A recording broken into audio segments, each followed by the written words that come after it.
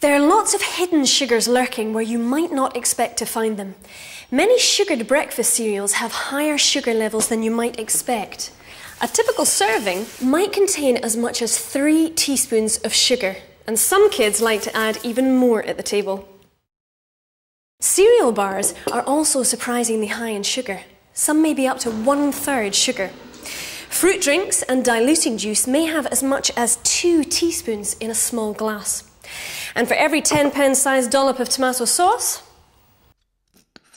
you can add another half teaspoon of sugar.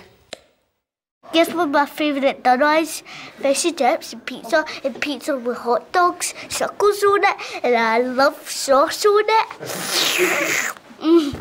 So how can you tell what's high in sugar? The nearer to the top of the contents list sugar is, the higher the proportion there is in the food or drink. Remember, there are other names for sugar. To find out exactly how much sugar there is in a product, you have to look at the nutrition information table. You'll usually find this on the side of the packet. Look for the figure next to carbohydrates of which sugars. As a rough guide, 10 grams of sugar per 100 grams is a high sugar content and 2 grams per 100 grams is a low sugar content. By avoiding high sugar foods and drinks, you can help cut down on your child's chances of suffering from tooth decay, as well as lowering their risk of obesity.